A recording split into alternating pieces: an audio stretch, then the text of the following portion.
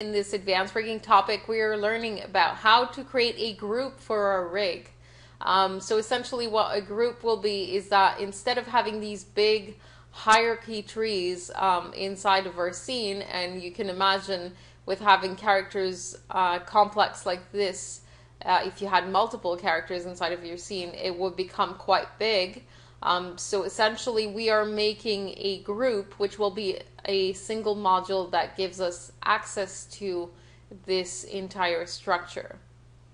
So first I want to make sure that I isolate the structure of my rig a little bit. So I have the master peg that is right here at the top that selects my entire character, and at the bottom I have my master comp, which contains all of the different connections to the multiple modules that I had, the multiple nodes that I've connected in here.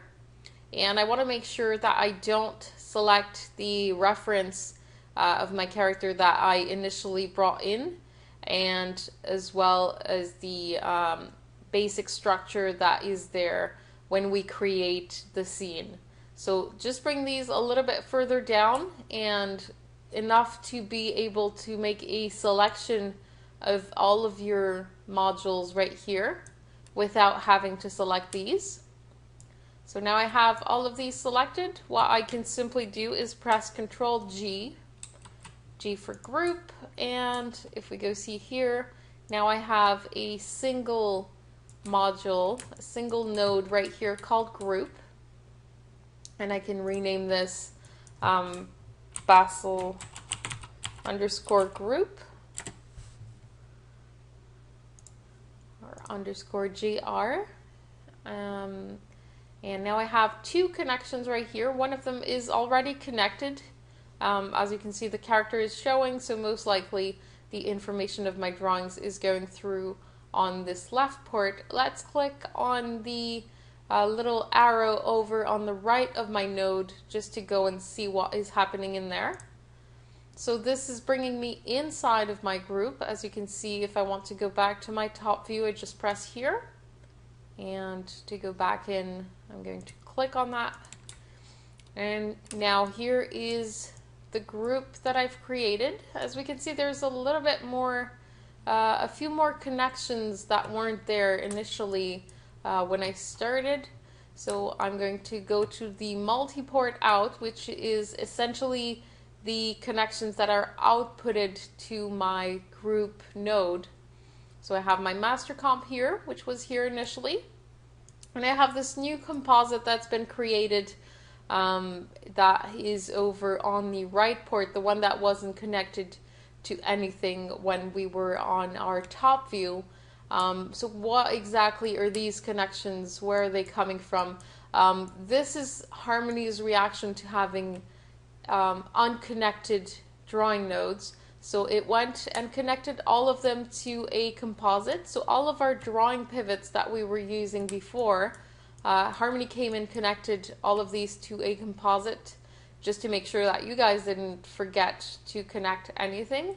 But we know that that was on purpose. We did it on purpose, so it's normal. So what I'm going to do is unconnect this new composite, and if I delete that node, the composite node, it will get rid of all those connections. Just make sure that you unconnect it first, because if I don't and I keep it in, what's going to happen is it will try to bring in all the connections to my multi-port out of my group.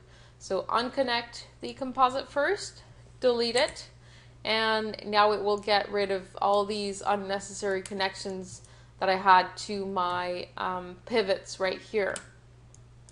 Another type of extra connections that we have right now that Harmony's created is that it also connects all of the ports of my color overrides. So all these little blue and green colors that come in through the top multi-port in, which is the upper portion of my node right here, that little port. These should only have the master comp connected to it. Harmony, as I was mentioning, connects these extra ports of your color override, so you can just disconnect them real quick. Just pull on those ropes and unplug all of the color override information. You should only have your master peg connected at the top. So quite easy if you just go from here. You don't need to go into every single color override to go and unplug them. You can just do it from here. And once that is done, right now, as you can see, I have my master peg connected here. I have a blue port right here because of the extra connections that were in there, indicating that I would need to have a drawing layer information happening here, but I would actually want to have a green port here, because otherwise if I want to connect this to a hierarchy setup when I get to scene planning, I won't be able to create a peg on top of there, because if I try to create a new peg, as you can see, I have a green little port right here at the bottom, and I have a blue one here. I won't be able to connect these two together because it says that I need an image port. So I'm just going to unplug my master right here and reconnect it to reset the connection here to be a transformation port. So I'm going back to my top view. Now if I create a peg for my group, it will be able to connect because peg has transformation information in its port. So that is all well and good. So now I have my group, and I'm able to have the entire thing much clearer inside of my node view. It is isolated and specific to my character as I have the information here. So when I have multiple characters, I'm able to access that information.